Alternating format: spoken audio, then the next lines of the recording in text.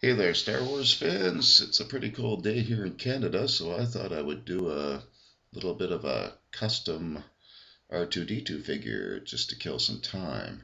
I've got a little bit of a wild idea I'm thinking about, and you'll see it as a surprise in the next part of this video. But for now, I just thought I'd show off the R2 unit while it's been all masked up with the masking tape. It's taken me probably about a couple of hours to go through and put all the tape on it, so hopefully the detail gets captured here. As you can see, I've got most of the major silver navy blue painted sections covered with some masking tape. And yeah, so what I think I'll do is I'm going to paint the body a new color.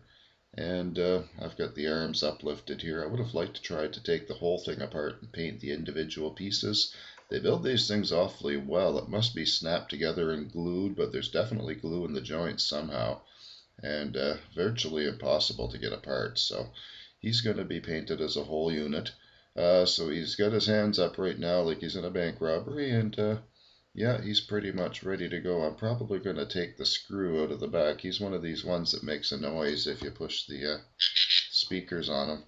So anyway, we're going to paint him up like that, and we'll see how we make out in the next video. So I just wanted to show you that. So this is just me, Ted, 1969, signing off.